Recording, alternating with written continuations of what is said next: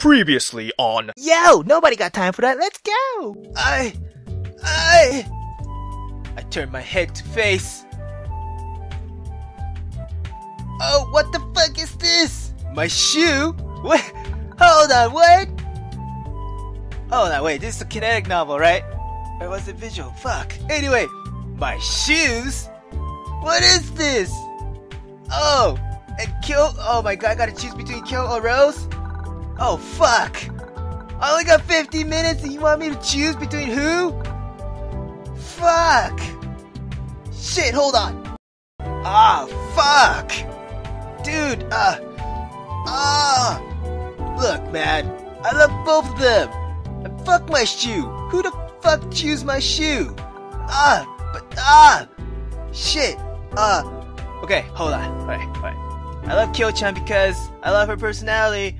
And, not just because she's a gamer girl, but, I love her so much because of personality, most likely. And Rose, I love her eye color, and her shyness, and, fuck!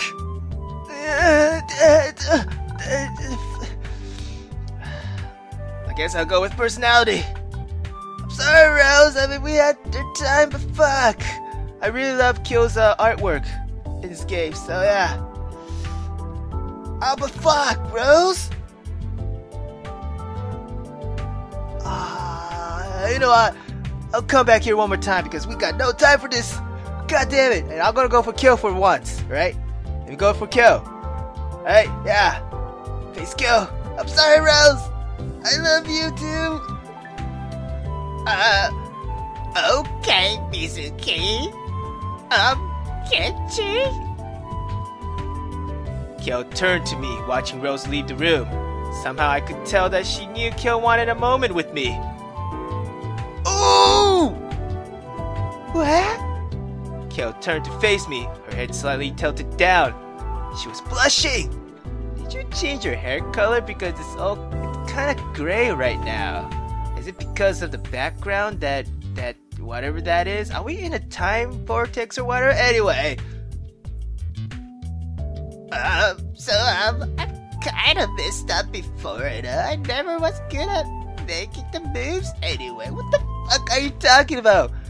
You made the first move, if I recall. Yeah, in the shopping mall. And holy shit, girl, I totally forgot, but damn! Yo! And that eyes. Yeah, I love that eyes too, yeah. Anyway, yeah, you the one who made the moves, not Rose. Anyway. Suddenly she raises my chin gently with her hand. What? I smiled, understanding what she meant. It's okay, Kyo. You're doing just fine.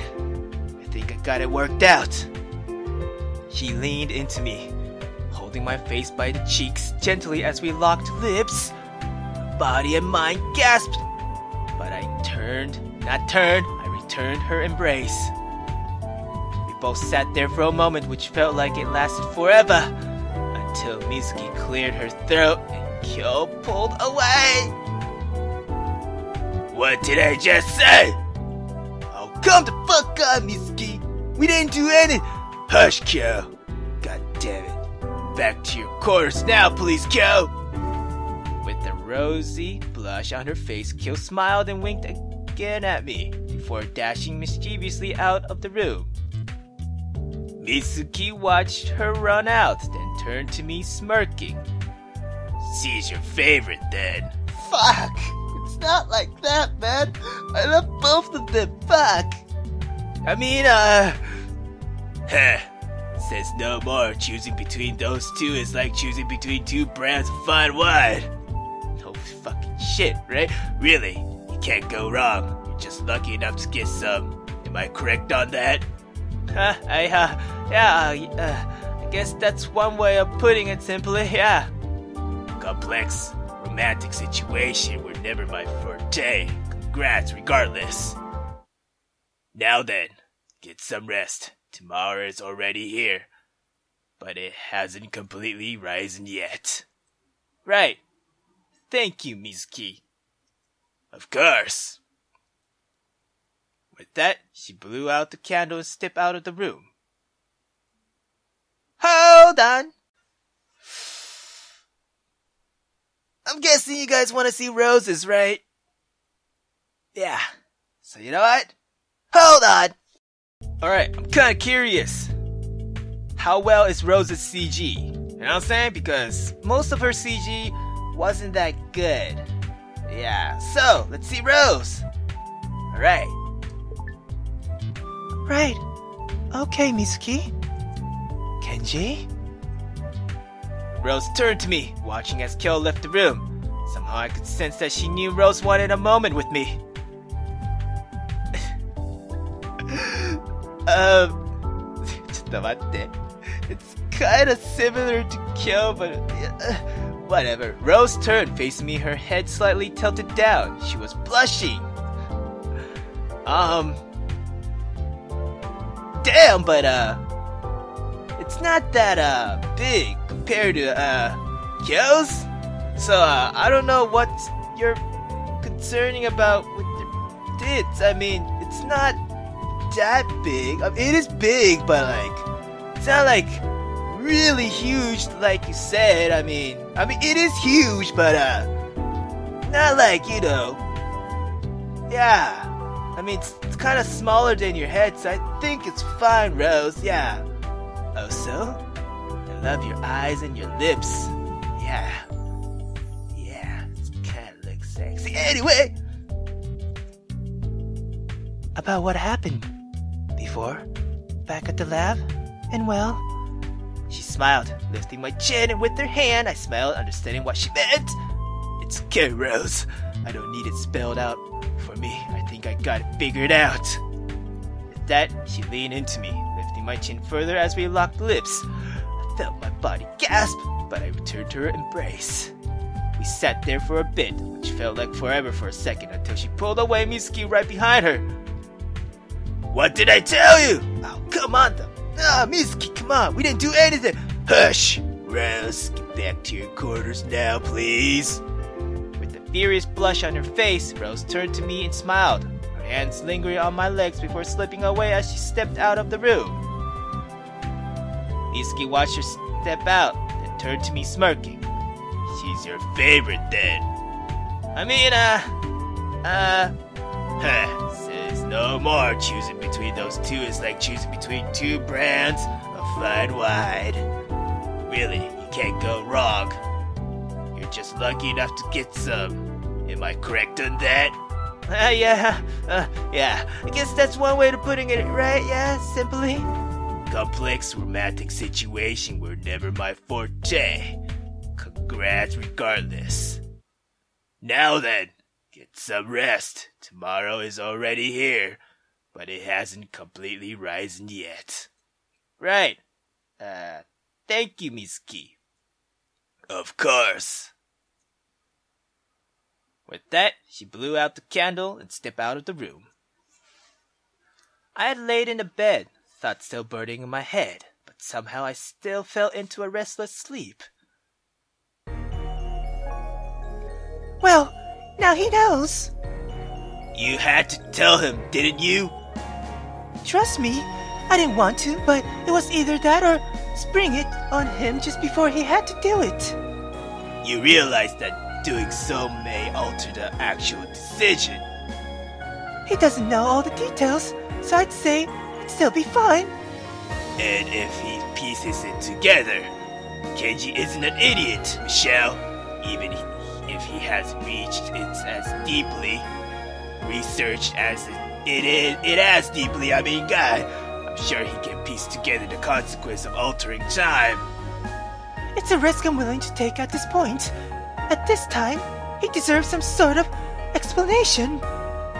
Whatever you say, Michelle. I just hope this does, or this goes how you think it will.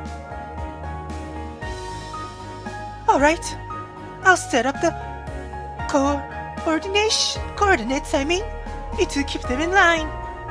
But really? Do you think we're honestly going to make some kind of a break for it when the time window is the only way to get us back home? You have a point, I suppose. Still, I expect no funny business while I set this up, okay? Whatever, Michelle. Just get this over with already. The room went incredibly silent except for Michelle's rapid typing upon the keyboards and screens, entering in all the information required to bring us back to that specific place and time. I was shaking. This decision was going to be one of the hardest I had made in my whole life. It shouldn't have been, but this fear of everything falling apart because of this one decision was. Alright, Kenji. It's ready. Now then, Kenji and I are going through this alone. What? But No buts. You can keep an eye on our action using the monitor. But if you go through the time window to an alternate time yet again, you run the risk of overloading your endocrine system. And I won't let either of you take that risk.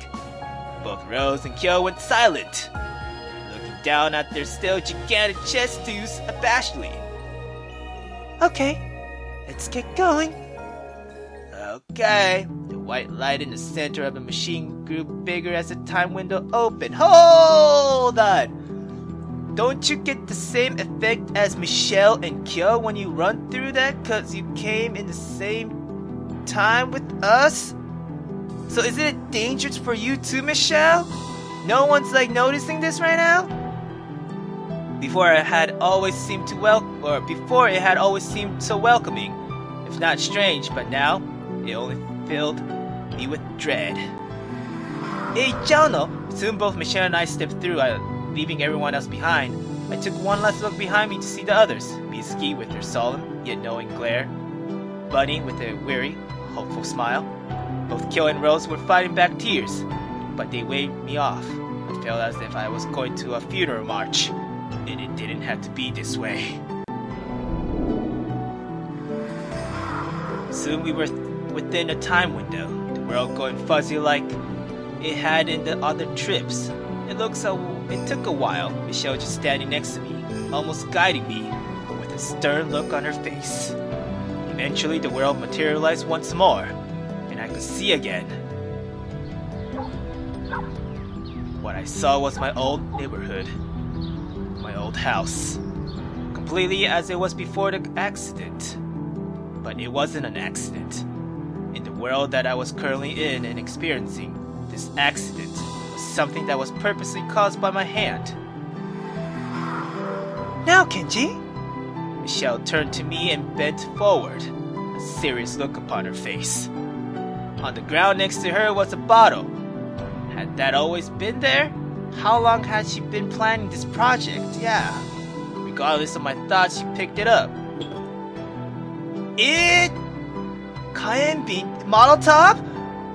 I don't want my motives to get in the way of the decision. This ultimately is your choice, and either way it goes, it will be greatly helpful towards my research. Machikayo, boy. Your research is fucked up, Michelle. I know. It seems, Kenji, but what I'm doing is beyond who I am, and it's beyond who you are. Don't give me that fucking thing down! My hand clenched on the bottle, feeling its heat as the chemicals inside of it grew hotter from the flame. Don't pretend that you're better than what is happening here, Michelle. Fuck! Sure, I'm one person and I'm pretty insignificant when it comes to the future, right? But if I do this, I'll be a fucking murderer of my own parents. If I don't, I could possibly be committing suicide. I mean, damn! You don't know that. No, I don't. But you don't fucking either, Michelle. We were silent, standing there, staring at my house. A figure walked out of it and away. I deduced this figure to be me from 1 week ago. It was strange to even think about, seeing myself from a different time, but it wasn't something that I could ruminate on for long. Regardless of your misgiving, Kenji, this is your choice. Make it how you will, either. Yeah, either throw the bottle or don't. This is the last I will say about it. Fuck! What the fuck is this, man? Damn! I turned my head, face. My goddamn shoe. Never mind. I shuffled awkwardly in place as Rose and Kyo left the room. Really? You didn't choose either one?